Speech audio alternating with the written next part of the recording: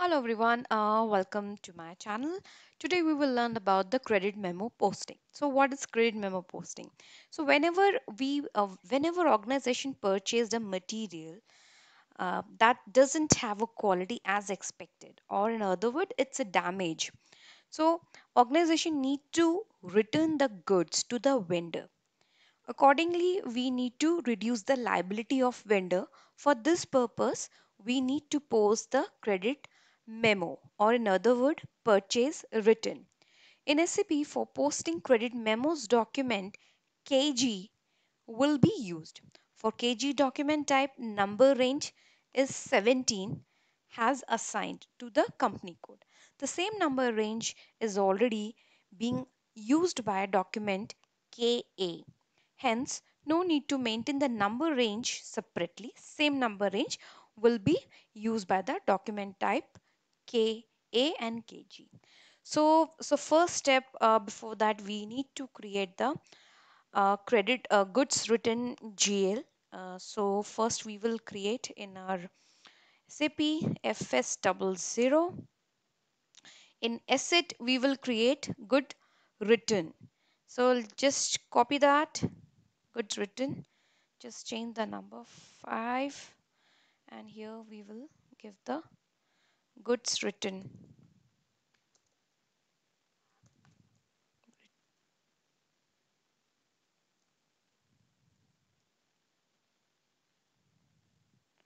Only local balance G001 and then save this.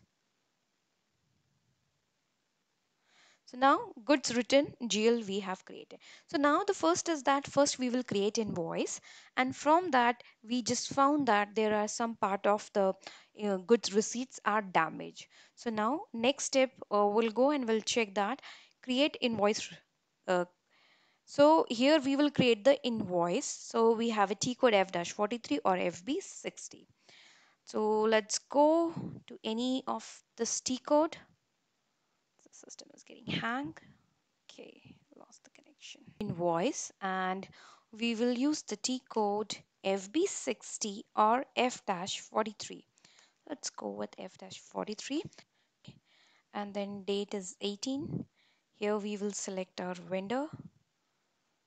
Vendor is our 8006, enter 75, and then we are creating invoice for rupees 75, and here your 40 credit is your vendor. This one is 40, and raw material we bought that we are buying raw material from the vendor.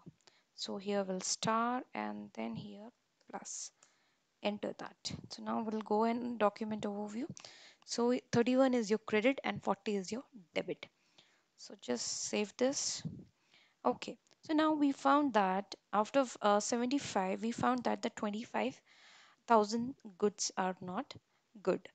So we have to book a return. We have to create a credit memo. Okay, just to reduce the vendor liability. So what now? So now what we'll do? We'll go to this T code F-43 or FB60. FB65, sorry, FB65, enter. So now we will post the credit memo against the invoice 75,000. And as I said, that we are thinking that after the verification we found that some 25,000 goods is not accurate and we have to return to the vendor. So just enter that. It's 25,000 credit memo raised, and goods raw material, you can select this goods written GL 25,000, text credit memo raised.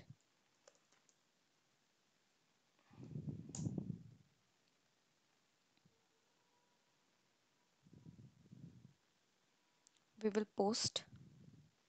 So now this document has generated.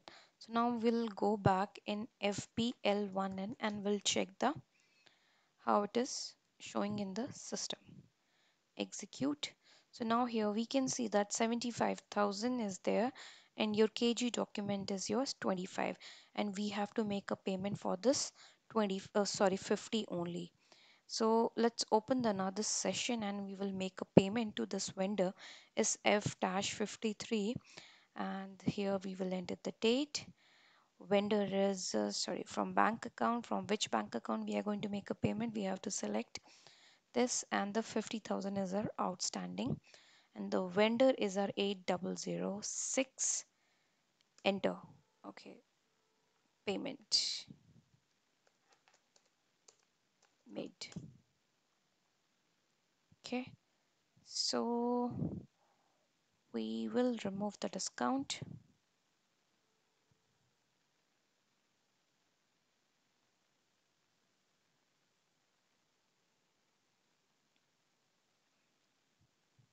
So now it is double click the 75, so that means it's showing the pending amount is 50.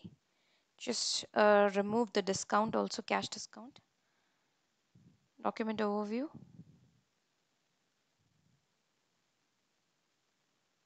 Save this. So now again you can go back here.